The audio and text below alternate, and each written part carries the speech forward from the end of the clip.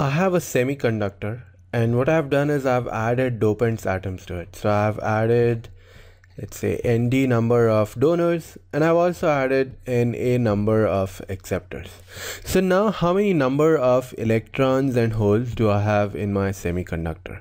So let's see what happens if I add a donor. So if I add a donor and that donor atom ionizes, so it gives away an extra electron that it had to the lattice, and it leaves behind a positively charged donor atom if this donor atom ionizes. Similarly, a acceptor atom, if it ionizes, it accepts electron from the lattice, so it leaves away a vacancy, or it leaves a positively charged hole in the lattice, and also it generates a negatively charged acceptor atom, which is not mobile and which is fixed. So how do I find the number of electrons and holes in my semiconductor? So let's start with something which seems like reasonable. So let me write down what can I expect. So the first thing I can expect is what I call as charge neutrality. So that is, if I'm adding donors and acceptors to my semiconductor, these donors and acceptor are essentially neutral species. If they give away an electron, they also leave away a positively charged donor, or similarly this acceptor, if it generates the hole, it also leaves away a negatively charged acceptor atom. And this semiconductor, if it was intrinsic, or if I had not added any dopant atom, this was also neutral. So if I add donor or acceptor, I'm hoping it remains neutral. So what I can write is the condition for charge neutrality. So I can say that the total positive charge I have is equal to the total negative charge I have. So let's see what's the total positive charge I can have. So the total positive charge I can have is that I can have holes, and I can, if I add donor atoms and they ionize, so they'll leave behind this positively charged donor atom. So this is also adds to my positive charge. And what is the total number of negative charge I have? So if I have electrons, each electron will add one negative charge. So if I have n electrons, I have n negatively charged number of negative charges. Similarly, if my acceptor atom ionizes, it will leave behind a negatively charged atom in the lattice. So this is my total amount of negative charge. And what I'll further assume is that I'll assume complete ionization of these atoms.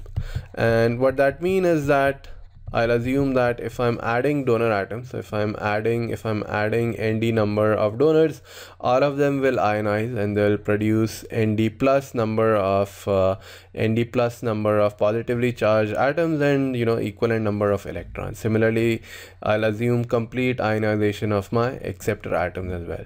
So I can rewrite this condition, and what I'll assume is that ND plus is equivalent to ND. Similarly, what I'll assume is that NA minus is equal to NA.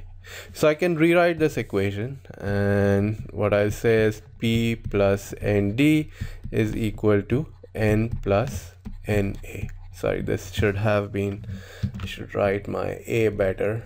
So this is my A, which was looking like a D. So so what's the other condition I can write? So I can use this big law that we derived in the last previously in one of the videos, that is the law of mass action. And we saw this law of mass action, which is a very important law, which says that the product of my electrons and holes, it remains constant and is equivalent to the square of the intrinsic carrier density in my semiconductor.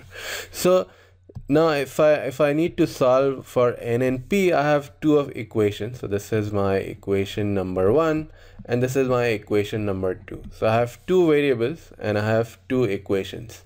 So let's, it's looked like, it's a binomial equation. So I can let me solve for n first. So let me find out how many number of electrons I have. So I'll replace for p in this equation, and I'll take p, express it in the form of number of electrons, and then replace it in this equation. So I have this equation which says p plus nd is equal to n plus na. So I can subtract nd from both sides. And I'm left with p is equal to plus na minus nd. So now I can do is take this value of p and substitute it into this equation. So it becomes n times n plus n capital Na minus capital Nd is equal to Ni square. So now this is a quadratic equation in terms of n. So let me collect all the terms which has n square, which is this n multiplied by this n, plus all the terms which have n, which is this Na minus Nd. So this coefficient is capital Na minus Nd times n. And then I have the constant term, which is minus Ni square, So now this is a quadratic equation. So it has that form ax square plus bx plus c equal to 0. So the solution for this is n equal to minus b, which in this case is n minus of Na minus Nd, plus minus b square minus 4ac, which in this case is Na minus Nd square, and minus times 4, a is 1 and c is minus Ni square. So it becomes plus 4Ni square, and whole thing under the square root, and divided by 2. So let's rewrite it in a little more coherent way. So I can, instead of writing minus Na minus Nd by 2, I can write Nd minus Na by 2, and then I can take this 2 inside this square root, so it becomes a 4, and I can further rewrite this as plus minus. So I'm trying to generate similar looking terms inside and outside.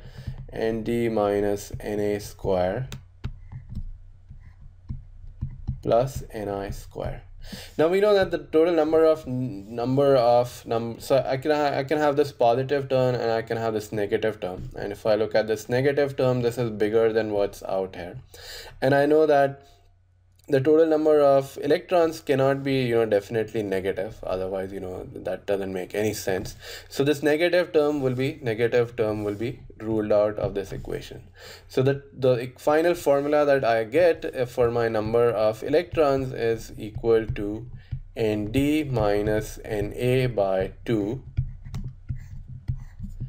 plus Nd minus Na square of that plus Ni square. And I can do the same exercise for the number of holes, and you can repeat that and follow the same steps. But all that happens is that instead of Nd, the position of this Nd and Na is replaced. Otherwise the formula looks pretty much the same. So the number of holes I have is this plus Na minus Nd square plus Ni square. And you can further see that if I multiply this equation, multiply these two terms, I further get Np equal to Ni square. So that's that's another kind of a checkpoint that these formulas are correct. So I get these these formulas for the number of electrons and holes I have. But these are still, not very easy to comprehend. So let me simplify this further. So I can simplify this further by assuming that I can simplify this further for a few cases. So I can assume that, let me assume that the number of donors minus the number of acceptors is much larger than the intrinsic carrier density. So let's say maybe I'm adding 10 to power 15 donors and I'm only adding 10 to power 12 acceptors, and my intrinsic carrier density for a semiconductor like silicon is 10 to power 10. So in that case, how many number of electrons do I get? So I get a term of Nd minus Na by 2 from here, and then I can ignore this term. So I get another Nd minus Na by 2 term from here.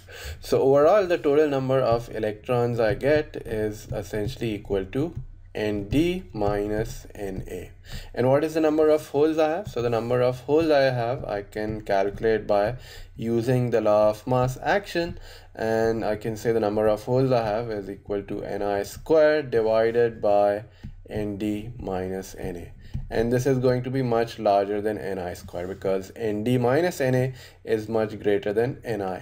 So I have a overall n-type doped semiconductor, and for that I can simply write my number of electrons and holes by using this formula. Now I can further simplify this also if I have the opposite condition. So if I have Na minus Nd is much greater than Ni. If that is the case, that will have a much more number of acceptor atoms, and now subtraction of this concentration of acceptor and donors is greater than Ni, and in that case I can write down the number of holes I have. So I can write down the number of holes I have using this formula. So I'll get Na minus Nd by 2 term from here, and inside this term, the Nd minus this term would be much greater than this term. So I'll get another Na minus Nd by 2 from there.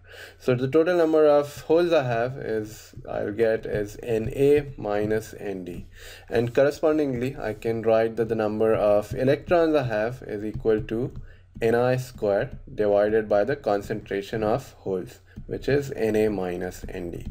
So I can simplify this formula further for the case when I have Nd minus Na greater than Ni, or I have Na minus Nd greater than Ni.